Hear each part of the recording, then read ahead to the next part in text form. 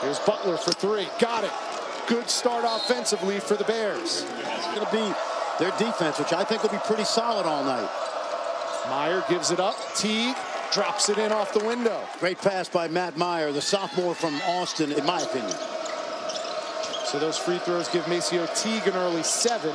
And Butler continues the onslaught with another 3. He has 8. There's Mike McGurl. He's the best three-point shooter this season for the Wildcats, but this time he gets the dime to McMahon. Good cut and a good pass by McGurl.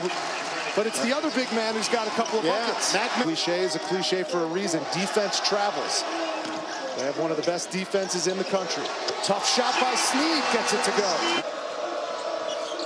It's been a streaky start for Kansas State. They're now 0 for their last 5. Great After pass. going 5 for 5, and Gillespie gets his first 2 of the night. The monsters at West Virginia, but Freddie Gillespie's going to be right there. Most improved player in the league. Here's Jada. That's good. A step back 3 from Cartier Jada. Now he can do that. 10 to shoot. Jada. Snead. Look at him. Last shot time for the Bears. Mitchell. What a bucket by Davion Mitchell. Here's Mitchell. He scored the final bucket of the first half.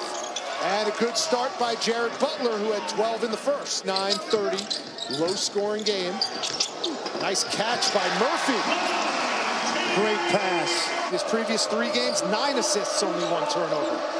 Well, every coach would love that. There's a great pass and one right there. Freddie Gillespie. Yep.